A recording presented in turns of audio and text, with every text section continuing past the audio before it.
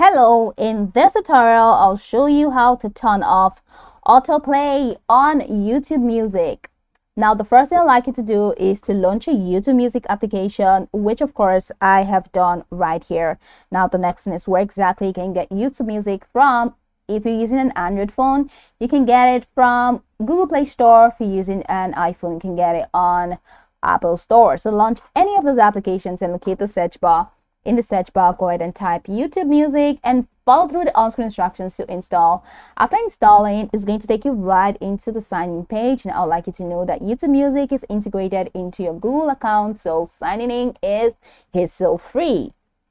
Now, once you sign in, it's going to take you right into this fantastic homepage where you can now explore a lot of features to have an exciting time on YouTube Music.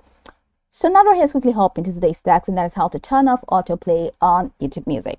Now, this is a song that's playing, so I can play this song. Of course, I cannot play it because of copyright issues, but I'm just going to open up the song. Now, I'm going to show you how to autoplay, and I'm going to show you how to turn it off. Now, what is autoplay? Autoplay is setting the song to repeat so that once the song is done playing, it's not going to switch to the next song. It's just going to keep playing and keep playing. And how do you do that? So from this bottom corner where you have this play icon, at the bottom right, you have this icon here.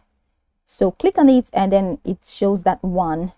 So that one in the middle means it is in autoplay, or it has been set to autoplay. So once the song is done playing, it's going to go back again.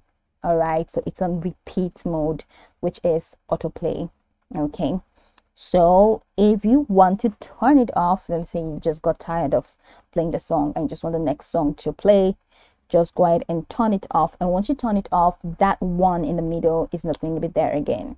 So once you see that one out of it, it means autoplay has been turned off. So you can go about this tutorial from top to bottom to get acquainted with the steps, and once you're done, you'll be good to go. I hope this tutorial marvelously helped you search.